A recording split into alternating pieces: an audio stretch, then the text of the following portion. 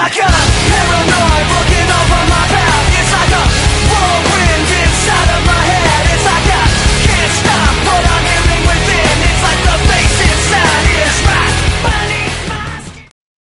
Hey guys, KDUBZ here again, and if you haven't noticed already, the playback for my videos has been going a little slower, not that much, but it's slow enough that I can explain more in detail each move and really be able to show you guys what I think and how I feel about each move here. Now also, I've made the introduction longer so that I can explain each team more in depth and really explain how I really feel about attacking my opponent's team and how I plan to do around the battle here. Besides that, today I have an RU battle against MrMet620. You've seen it in previous battles that I've uploaded, and his link will be in the description here. Now, looking at his team, he's got a really powerful core with the Charizard Torpedo Magneton combo, and that can really irritate me in the defensive side. Now, overall, he's also got a really offensive team. Honchkrow is going to be really offensive, Charizard is going to be really offensive, Sharpedo, Gallade, I'm not exactly sure, both will be offensive most likely. Dusknoir and Magneton definitely going to be his walls. Now, I'm going to go with my Uxie because he doesn't have a spinner, and Charizard, Honchkrow definitely not appreciate Stealth Rocks there. So let's get on with the match here. I probably might need to make an intro a little longer so I can explain even more team in depth, or I may need to go a little faster. We'll see in the future battles. But yeah, I'm gonna lead off with my Uxie. He deals with Magneton here, and knowing that he can't do anything to me, I'm gonna stay and get him my first turn rocks here. He goes with Volt Switch just to get some initial damage on me, and he's gonna go to Honchkrow taking my Stealth Rock, which is pretty obvious considering that, again, he has two Pokemon weak to rock, and overall his team won't really appreciate it. He goes here, I predict the Night Slash, and I'm going to go into my Uxie here, and he does go for Night Slash. Sorry, I go into my Magneton, wow. Magneton definitely looks like an Uxie, right? Anyways, he can switch back into his Magneton here, and I do predict that go with HP Fire, and now he has Magnet Bull, so I'm trapped, but he's not. I'm gonna go with HP Power anyway, and I almost kill the thing. So he's forced to stay in here because I do have my Stealth Rocks up, and he's definitely gonna kill him on the switch. So he goes for Thunderbolt here, gets some nice damage off of me while I just kill him with my Discharge. Now here he's gonna go to the Charizard, takes a hefty load from that Stealth Rock here. And I decided to switch out. I don't want to take a Fire Blast or a Flamethrower anytime at all, and he does go for a Flamethrower, and it does a giant load to my Uxie here. I'm not liking the damage, and I really don't have anything that wants to take too many Flamethrowers from this Charizard. He told me later this is modest choice specs, and that's the reason why this Charizard did a crap ton to my Uxie here. I'm going to go into my Hitmonlee, and know I can outspeed because I do have the Choice Scarf, and that did way too much for a Choice Scarf Charizard. So I'm going to hit him with the Stone Edge, and that takes it out.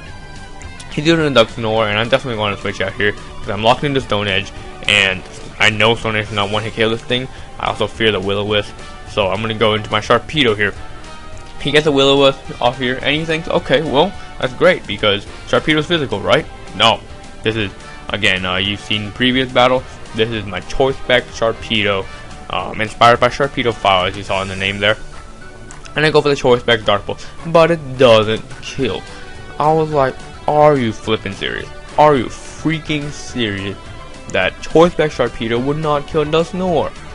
Dusknoir is very bulky. Sharpedo doesn't have the best special attack, but still, that is Choice Spec, and that's very powerful. That Dark Bolt. He goes for the Will-O-Wisp, hits me, and then Shadow sneaks me, and I leave with 6 HP, which is great, even though I do die here from the burn. I do manage to call the Dusknoir, and it's a double down here. I'm going to go into my Drapion because I can set up the Toxic Spike and kind of really, don't really know what to say here, okay.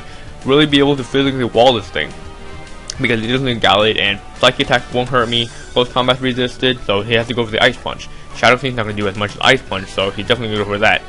I'm going to go for Toxic Spikes, and he's going to start bulking up here. What he doesn't know or probably forgets is that I do carry the Whirlwind, which most Drapions probably do carry in the first place anyway. And I'm going to go for my second layer Toxic Spike. I really don't fear the Gallade at all, because I know Drapion can take at least one hit from the Gallade no matter what it does to me. And that's exactly what I decided to do here. now I'm gonna go for the whirlwind because he probably doesn't know I have it still. And he's gonna go for the ice punch. Does a decent amount to me. Actually not that much actually. Drapion is definitely a beast. And he goes for the whirlwind and he goes, oh crap. He just set up for all that nothing, and that is really, really good for me. I drag him into the Haunch Coaster, and I'm gonna switch out because I know I can take anything barring the superpower from the Haunch-Co. I know he won't go for it because Drapion does resist the superpower here. And according to his style, he wasn't really predicting much. So I knew I was safe switching to Magneton. Here, I went for the safe discharge. Sorry, I went for the rest. Okay, yeah, I went for the rest. This is rest talking Magneton, almost max special attack, and Magneton definitely does a lot of work. But I definitely do not want to stay and take a drain punch of any sort.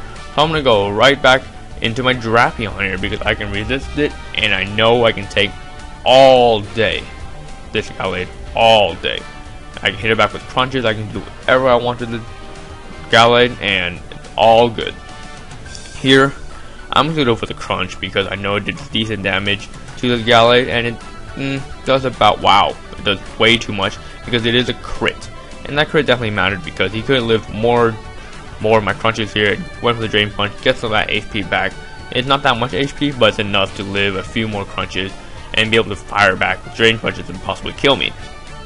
And now here he has to go over, he's forced to go to the Shadow Sneak, and it doesn't do any damage at all. Nothing. It does not do anything. And I'm going to go for the Earthquake. It's kind of risky considering that the Haunch-Co could have come in and, you know, completely dodge that Earthquake. But, you know, things happen like that. He's going to Sharpedo here, and he's easily going to take me out. After he goes for the Waterfall, Toxic Spikes takes him pretty low with the Life Orb, I think. That's what I saw. Temptation was lagging in. I'm going to go into my Magneton, and I make a really stupid play here. I forgot that Sharpedo could get Earthquake, and that really blows because I just lost my full HP Magneton for no reason at all, and that really sucks. Here, he shows me that he does have Life Orb. He gets Bugles all that turn already, but he shows me it, and he goes for the Protect here. I do predict that Protect, and I went for the Mach Punch instead of the high jump kick because I did not want to take that half HP damage from the Mist. So what I decided to do here, I'm going to stay in, go for the Mach Punch, why not? Actually I do switch out. Wow, I should have stayed in, I really should have stayed in. I think he was predicting the Aqua Jet. Yeah, I was probably predicting the Aqua Jet, but he goes for the Waterfall instead. I'm not really sure why, because that Mach Punch would have easily knocked out the Sharpedo if I decided to stay in. But I don't, and he gets lucky there. You know, here, he dies to the toxic damage, and I'm just going to go for the Flying Gem Acrobatics on the Haunch-Co, and that is the game. So, good game, MrMet. I'm not exactly sure why he didn't go for Sucker Punch right there, but it's alright. The result would have been the same anyway. But, again, if you enjoyed the video, leave a like in below. Remember to rate, comment, subscribe. Check out my opponent's channel. And until next time, this is KDUBZ here saying peace.